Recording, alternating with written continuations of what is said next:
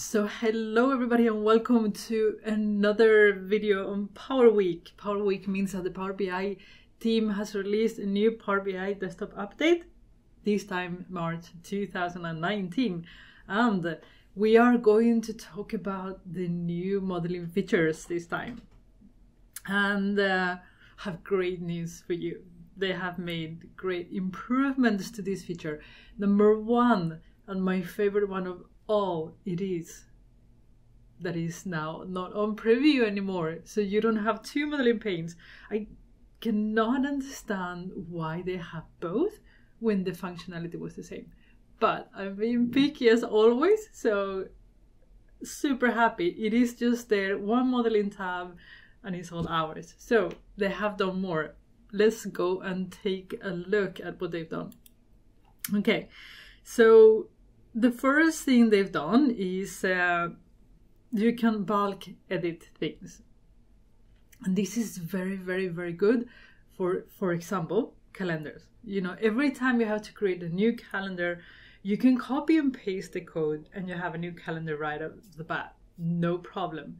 But you need to shape it so it works the way it should. I have a few videos on that. Playlist calendars, go there and check them out. So let's see, one of the things that you need to do with calendars is you need to have columns to sort dates and month names and day names and all that stuff. So I have them here. I always call them sort, so I find them. And before you have to go and hide one by one each of those, because you know you use them and then you don't want to have them on the report pane. You just want to hide them. You don't want to see them. So now you can click the first one and then control click and click the second one, the third one, the fourth one, and then you go, you see them, boom.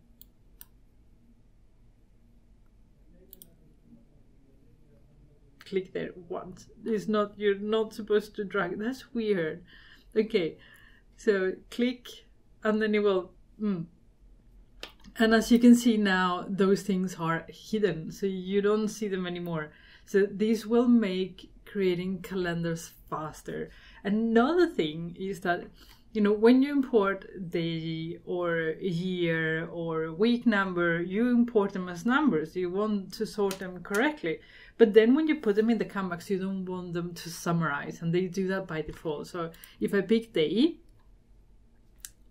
before anything, look at this, formatting. I can change the data type, the format, the percent already in here. And not only that, I can even change the data category, and if it's summarized by something, yay! For those of you that didn't know why I'm being so happy, before you have to go here and then to the modeling tab, because as you can see here, the modeling tab does not have anything. So you actually have to go to either do it from here or do it from here. So you see day, there is day. It is a number, because it is a number. You want it to be able to sort numerically, but you don't want it to summarize, so you want to change that. So I had to go there to fix that, and it was super annoying. And you have to do it one by one. Not anymore. No. Let's look at that. You'll see. We pick date, we pick fiscal month, fiscal quarter, fiscal year, week number, year, month number, quarter number.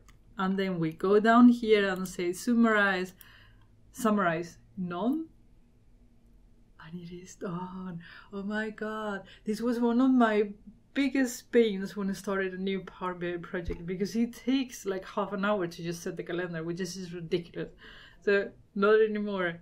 It's really, really, really good. Okay, what else? Folders. They have you know, you can select multiple, let's say we have the calendar and we have fiscal month, quarter, year, and fiscal year, quarter. So we want to create a folder for that. So you click, control click, all the ones that you want that have fiscal, and then I think you could do that before, fiscal, and then you get them there. But before, to be able to add them to the folder, you need to click on here and then write the name in there again. You cannot drag and drop. You can drag and drop now. Hallelujah. So, but I'm going to show you something. Let's say if you want to drag and drop these outside the folder, you will say, oh, I take it and I drag and drop it there. It creates a hierarchy. It makes me nervous, these hierarchies, because I create them all the time without wanting to. They just pop up everywhere and then you have to delete them. They are an absolute pain. It shouldn't be that easy to create a hierarchy. You should like right click, create a hierarchy or something. I don't know, like folders. Where is it? Okay. But just delete these two and then the hierarchy will disappear, hopefully. Yes, I want to delete it because that was not my intention. So if you want to remove a column, measure, whatever from a folder, you have to go up here and drop it in there on the table level, not on the columns, because it will create a hierarchy and you don't want that. Okay, so once you do that, you see it just leaves the map, and if you want to put them in, you just go to the folder. I am guessing that if I put it not in the folder but in a column, it will create another hierarchy, which we don't want. But thumbs up. Really, I love these folders on tables. It just makes the model so much cleaner and easier to work with. They are fantastic. So the fact that you can drag and drop, very, very good. I think it would be good to, you know, right click and you say add folder or something. You can't do that. Hopefully in the next release. Betting that they are going to do it. It's just not possible just yet. But you will be able to right click and say create folder. Now you have to select the ones that you want and then give it a name on display folder, which is not intuitive at all. But hey, small steps, baby steps to a big mountain. Okay, next, multiple diagram layouts. I think this was already there, but I want to show you something because I've done this mistake and oh my gosh.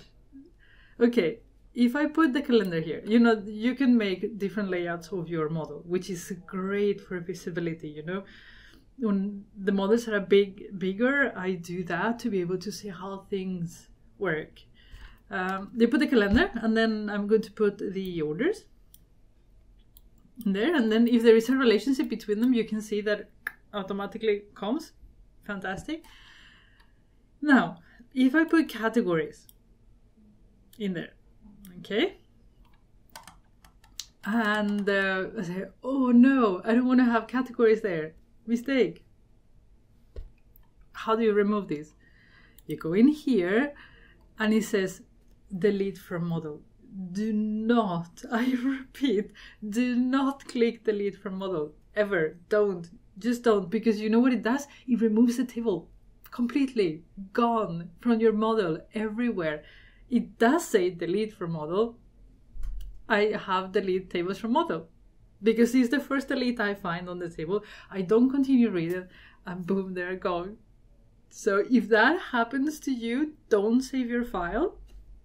Close Power BI and open your backup, okay?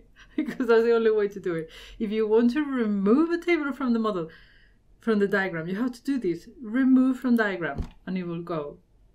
So what is the feedback here? Guys, delete from model has to be the last one on the list. It has to be the last one. Because when you're just reading, you're in a hurry, you go and then the first delete you find, boom, you just delete. And that's not the one. And everything disappears. But small comments, small details, this is fantastic. It just makes working with models so much easier. I love the new modeling tab. I think it is absolutely great. Folders, out of my mind, fantastic. And then the way that you can now hide in bulk, change in bulk, you can drag and drop to folders. It makes working with Power BI easy, very easy. Thank you very much, Power BI team, for this great update. I really, really, really dig it. So, I'll see you again on the next Power BI video. Until then, you take care. Bye.